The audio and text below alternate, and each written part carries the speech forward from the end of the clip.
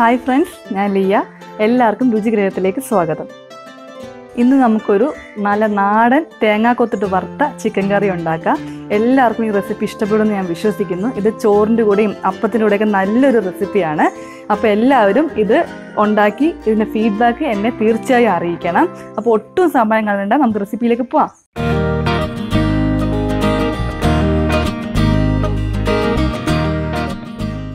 നാടൻ ചിക്കൻ കറി തയ്യാറാക്കാനായിട്ട് ഉള്ള ഫസ്റ്റ് സ്റ്റെപ്പ് എന്ന് പറയുന്നത് ഈ ചിക്കൻ ഒന്ന് മാരിനേറ്റ് ചെയ്ത് വെക്കണം.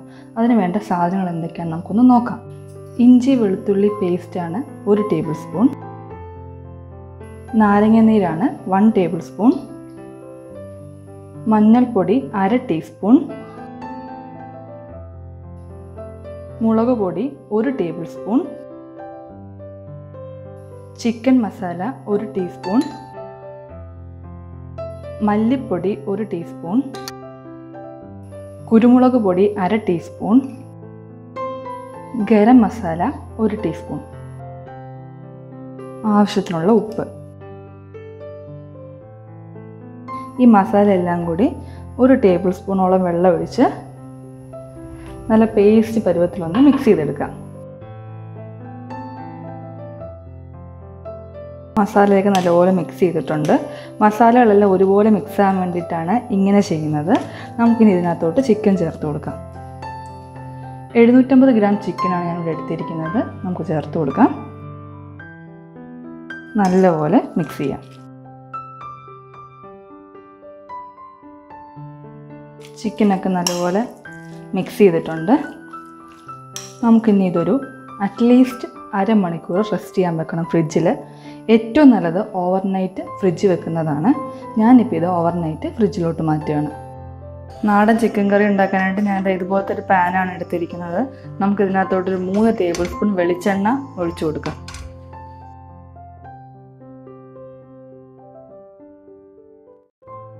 വെളിച്ചെണ്ണ ചൂടായി വന്നിട്ടുണ്ട്. നമുക്ക് ഇതിനകത്തോട്ടൊരു 1 ടീസ്പൂൺ കടുക് ചേർത്ത് കൊടുക്കാം. കടുകെല്ലാം പൊട്ടിയിട്ടുണ്ട്.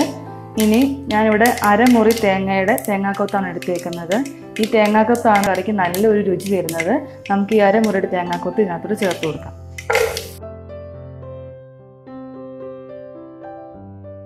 ഒരു നുള്ളു മഞ്ഞൾപ്പൊടി ചേർക്കുക, ഒരു നുള്ളു ഉപ്പ് ചേർക്കുക. എന്നിട്ട് ഈ തേങ്ങാക്കൊത്ത് ഒരു ബ്രൗൺ നിറമാവുന്ന വരെ ഒന്ന് വഴറ്റി കൊടുക്കാം. നമ്മുടെ തേങ്ങാക്കൊത്തൊക്കെ നല്ലപോലെ മൂത്ത് വന്നിട്ടുണ്ട്. നമുക്ക് ഇതിനകത്തോട്ട് ഇനി ചെറിയുള്ളി ഒരു 100 ഗ്രാം ചേർത്ത് കൊടുക്കാം.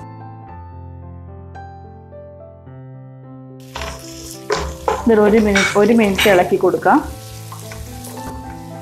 നമുക്കിനി ഇതിനകത്തോട്ട് ഇഞ്ചി വെളുത്തുള്ളി പേസ്റ്റും 2 പച്ചമുളകും കൂടെ ചേർത്ത് കൊടുക്കാം. 1 ടേബിൾ സ്പൂണാണ് ഇഞ്ചി വെളുത്തുള്ളി പേസ്റ്റ് ഞാൻ എടുത്തേക്കുന്നത്.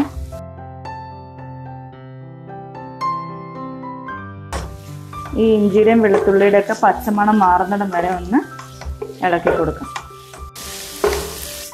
ഇഞ്ചിയുടെയും വെളുത്തുള്ളിയുടെ ഒക്കെ പച്ചമണം മാറിയിട്ടുണ്ട്. നമുക്ക് ഇതിനകത്തോട്ട് 3 മീഡിയം സവോള നല്ല കനം കുറച്ചരിഞ്ഞത് ഇതിനകത്തോട്ട് ചേർത്ത് കൊടുക്കാം.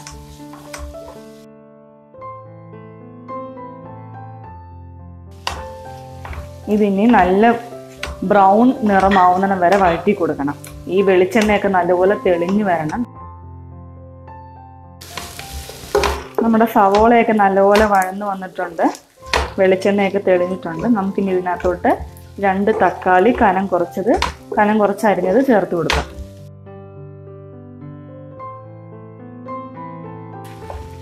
ഇത് നല്ലപോലെ ഇളക്കി ഒരു 5 മിനിറ്റ് ലോ ഫ്ലെയിമിൽ അടച്ചു വെക്കാം. ഈ തക്കാളിയൊക്കെ ഒന്ന് വെന്ത് വരുന്നിടം വരെ. നമ്മുടെ തക്കാളിയൊക്കെ വെന്ത് വന്നിട്ടുണ്ട്, നല്ലപോലെ വഴന്നു വന്നിട്ടുണ്ട്. നമുക്കിനി ഇതിനകത്തോട്ട് 2 തണ്ട് കറിവേപ്പില ചേർത്ത് കൊടുക്കാം. ഇനി നമുക്ക് ഇതിനകത്തോട്ട് മസാലകൾ ചേർത്ത് കൊടുക്കാം. 1/2 ടീസ്പൂൺ മഞ്ഞൾപ്പൊടി, 1/2 ടേബിൾ സ്പൂൺ മുളക് പൊടി, 2 ടേബിൾ സ്പൂൺ മല്ലിപ്പൊടി, 1/2 ടീസ്പൂൺ ഗരം മസാല, 1 ടീസ്പൂൺ കുരുമുളക് പൊടി. ലോ ഫ്ലെയിമിലിട്ട് ഈ മസാലകളെല്ലാം നമുക്കൊന്ന് ഇതിൻ്റെ പച്ചമണം മാറുന്നിടം വരെ ഒന്ന് വഴറ്റി കൊടുക്കാം. ഈ ചിക്കൻ ഞാൻ ഓവർനൈറ്റ് മാരിനേറ്റ് ചെയ്ത് വെച്ചിരുന്നു. നമുക്ക് ഇതിനകത്തോട്ട് ചേർത്ത് കൊടുക്കാം. ഈ ചിക്കനൊക്കെ നല്ലപോലെ ഇളക്കി യോജിപ്പിച്ചിട്ടുണ്ട്. നമുക്കിനി ഇതൊന്ന് 5 മിനിറ്റ് അടച്ചു വെക്കാം. കാരണം ചിക്കനിൽ നിന്ന് വെള്ളം ഇറങ്ങുമോ നോക്കിയിട്ട് വേണം നമുക്ക് ഇതിനകത്തോട്ട് വെള്ളം ചേർത്ത് കൊടുക്കാനായിട്ട്. ഒരു 5 മിനിറ്റ് ലോ ഫ്ലെയിമിൽ അടച്ചു വെക്കാം. നമുക്കൊന്ന് തുറന്ന് നോക്കാം. ചിക്കനിൽ നിന്ന് കുറച്ച് വെള്ളം ഇറങ്ങിയിട്ടുണ്ട്. നമുക്കിതിനകത്തോട്ട് ഇനി ഒരു 2 കപ്പ് ചൂടുവെള്ളം ചേർത്ത് കൊടുക്കാം. പ്രത്യേകം ശ്രദ്ധിക്കണം, പച്ചവെള്ളം ഈ സമയത്ത് ചേർക്കരുത്.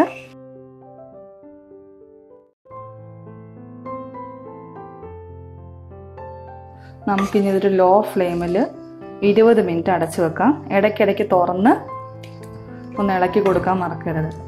നമുക്കിതൊന്ന് തുറന്ന് നോക്കാം. എണ്ണയൊക്കെ മുകളിൽ തെളിഞ്ഞ് ചിക്കനൊക്കെ നല്ലപോലെ വെന്തിട്ടുണ്ട്. ഈ ഗ്രേവി മതിയാവും ഈ കറിക്ക്. ഈ സമയത്ത് ഇതിൻ്റെ ഉപ്പൊന്ന് നോക്കിയിട്ട് ഉപ്പ് ആവശ്യമെങ്കിൽ കുറച്ച് ചേർത്ത് കൊടുക്കാം. അങ്ങനെ നമ്മുടെ തേങ്ങാ കൊത്തിട്ട നല്ല നാടൻ ചിക്കൻ കറി ഇവിടെ റെഡി ആയിട്ടുണ്ട്. അവസാനമായിട്ട് നമുക്ക് ഇതിനകത്തോട്ട് ഇച്ചിരി മല്ലിയില ഇട്ട് കൊടുക്കാം.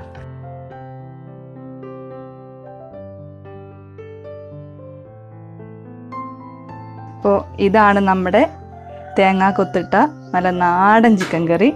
അപ്പോൾ തീർച്ചയായും നിങ്ങൾക്കിത് ഇഷ്ടപ്പെടും. ഇത് ചോറിൻ്റെ കൂടെയും അപ്പത്തിൻ്റെ കൂടെയൊക്കെ നല്ലൊരു കോമ്പിനേഷനാണ്.